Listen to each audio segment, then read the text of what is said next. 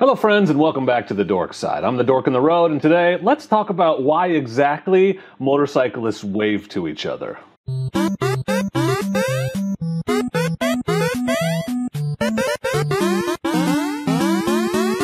I'm the Dork on the road and I want to be your internet riding buddy, so please consider subscribing. One of my fondest memories of riding on the back of my dad's motorcycle as a kid is every time I saw another motorcyclist I would wave, and without fail they would wave back. I don't think as a kid I realized that it was a thing. I think I sincerely thought that we were just encountering the nicest people on earth every time I waved, but that memory is one of the strongest ones I have about riding of my entire life, and it's something that I've always really enjoyed about motorcycling. But I've never really stopped to think about why it is that we wave to each other. So that's what I want to kind of think about today. Either A, this will be a great explanation for people who don't ride, who might be wondering why motorcyclists do that waving thing, or B, if you're a motorcyclist like me, maybe you can tell me if you think about these things, if this is what you feel when you wave. So the number one reason why I think motorcyclists wave to each other is because, well, we're supposed to. It's a thing. Even if you don't understand the why behind it, you know that motorcyclists wave to each other. Even if you somehow got to the point where you own a motorcycle and are headed out on your first ride without knowing about the wave thing,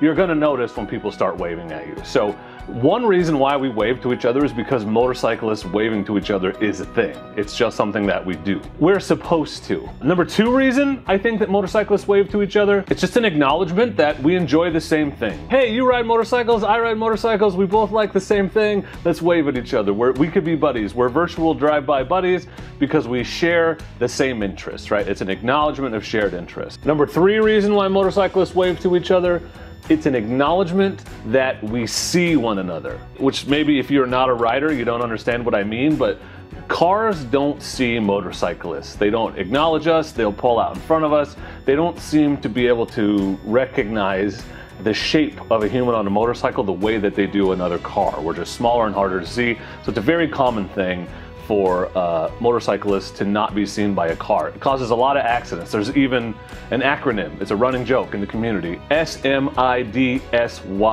Sorry mate, I didn't see you. That's a thing. When motorcyclists wave to each other, we're acknowledging that we see each other.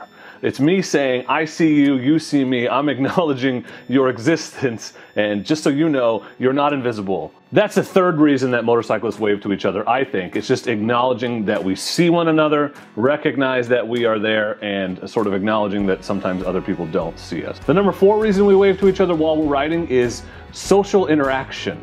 Motorcycling is a lonely pastime. Many of us ride by ourselves a lot, and even if you're riding in a group, unless you're running comms, which, you know, some people do, some people don't, you're by yourself, and sometimes for hours at a time. You know, we sing in our helmets. Come on, you sing in your helmet, don't act like you don't. After talking to yourself and being alone with your thoughts, it sure is nice once in a while when another motorcyclist goes by who's doing the exact same thing, just to acknowledge one another, to be like, hey, what's up? I see you, you see me. We're having a social interaction really quickly, and that social interaction, like I said, is just so rare when you're riding. It's a nice little moment of interacting with another human before you go back to the silence inside your head and dealing with your own thoughts for the remainder of your ride. And the fifth and most important reason that we wave to each other is because it is an acknowledgement that the person you're waving to and the person that's waving back to you has your back.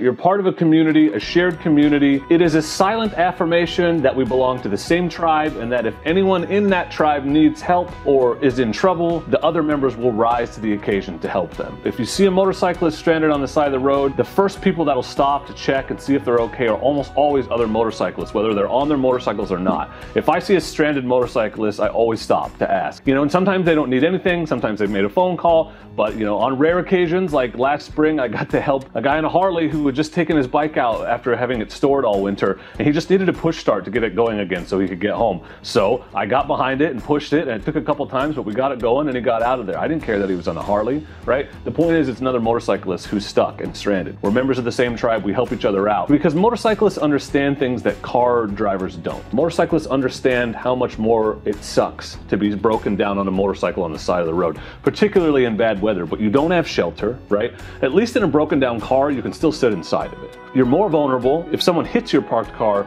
you know, you're a lot safer than if someone hits you on a parked motorcycle or hits you sitting on the side of the road. It's just an acknowledgement of that shared vulnerability, the shared experience that we have. Only other motorcyclists know how it feels to be invisible while riding, right? It's an acknowledgement of that. And only other motorcyclists know the true joy that comes from being present in your surroundings, that comes from being on a motorcycle versus viewing your surroundings through a screen, through the windscreen. Driving a car is like watching a movie, riding a motorcycle is like starring in it.